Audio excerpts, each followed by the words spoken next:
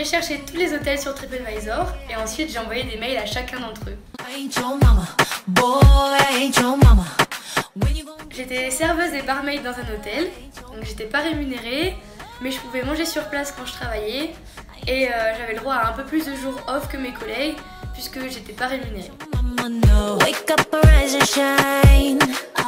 Alors pour la destination, je voulais partir loin et aller dans un pays atypique.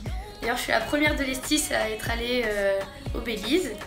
Et pour le stage, alors je suis déjà serveuse ici en France, donc c'était plus facile pour moi de faire un stage où je connaissais un peu les bases. Dans les 2 premiers mois, je logeais dans un appartement en colocation, mais avec chambre privée que j'avais trouvé sur Airbnb. Et ensuite, pour les 2 derniers mois, j'ai déménagé pour aller dans une chambre, un appartement où j'étais seule et donc qui était moins cher et j'avais plus de frais de transport puisqu'il se trouvait juste à côté de mon hôtel. J'ai eu besoin d'aucun visa pour aller au Bélize, par contre j'ai dû renouveler chaque mois mon permis de séjour auprès du département de l'immigration et chaque renouvellement m'a coûté 50$ béliziens.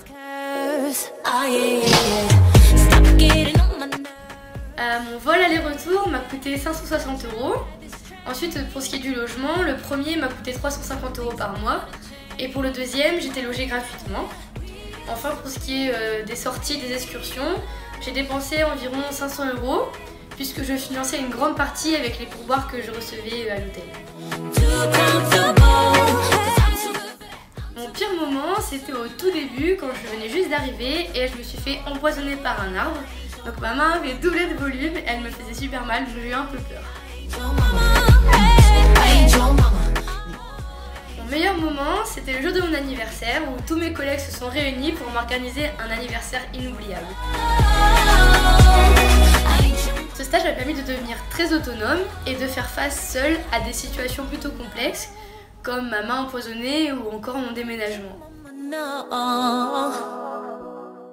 Évidemment, je conseille ce stage à tous ceux qui sont intéressés par les pays d'Amérique centrale.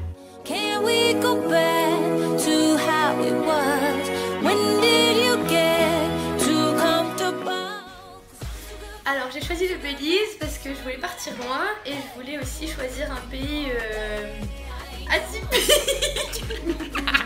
J'ai dû renouveler mon tampon au niveau pour mon permis de séjour au département de l'immigration tous les mois.